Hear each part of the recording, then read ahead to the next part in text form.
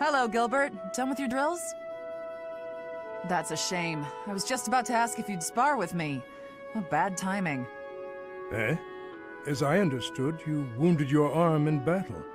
Were you not told to avoid exerting yourself for some time, so as to not aggravate the injury? The arm's all healed now. Thanks for asking. Besides, I have to keep exercising it or the muscle will waste away. Here I am, ready to spar. Catherine, your wound was gravely deep and should be given time to heal. It's not the first time I've gotten a scratch in battle. You needn't be concerned. Besides, eventually I'll lose this whole body, not just an arm.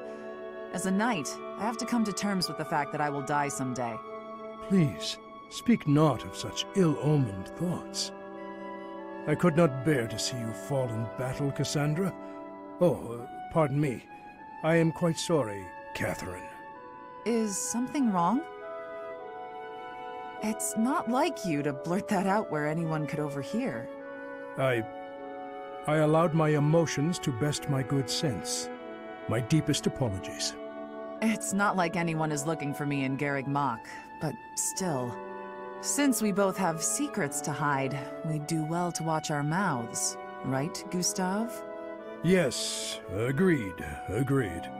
It may be poor compensation for my gaffe, but I will aid you in your training if you are still interested. If you're completely certain you're healed and strong enough, that is. Always so formal, eh? Still, I humbly accept your kind offer, good sir. Let's see how your lance skills fare against me.